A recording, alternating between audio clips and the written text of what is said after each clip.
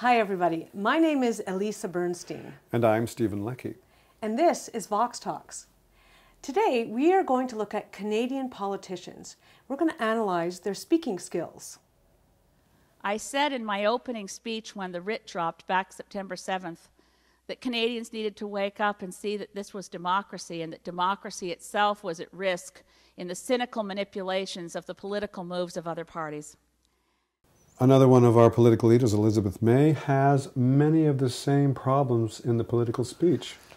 Well, it's another disembodied voice here. We have somebody who just speaking one thought after the other. They all sound the same. This is somebody, like all of them, who's very passionate about what they represent, and it's not coming through.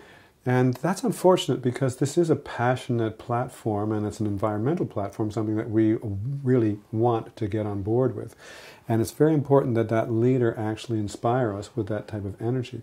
This speech needs to be energized. And how do we do that? We just don't say energize. Exactly. Elizabeth? Well, you've got to get the body involved, number one. Right. That's what I'd say. I totally agree. Interestingly, after complaining about politicians that are constantly rolling from side to side or scanning from side to side, there is no liberation here whatsoever from line to line. And liberation is the word. Movement liberates something new, new energy. They have the right idea when they're moving. They know that they're looking for some kind of liberation, yes, some kind of freedom. So basically, when we look at her, she's making the classic mistake of the podium. Her weight, a lot of her weight is positioned, is literally perched on the podium. So move slightly back from the podium. The hands, you can stay there because it's nice to have the hands here. I have my hands here and I feel good about my hands in this area because they can actually gesticulate. But stay away, a little bit away from the podium. Get the mic arranged so that it works for that free movement. Because staying as she is in one position on the podium, it is restricting any kind of change. We call it development, any kind of change. These thoughts are all different, and yet they're coming across all the same.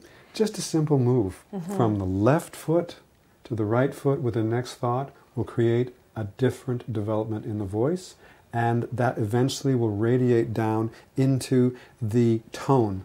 And the tone represents an emotional commitment to what you're doing. So get it that way if necessary, but get that emotional tone happening.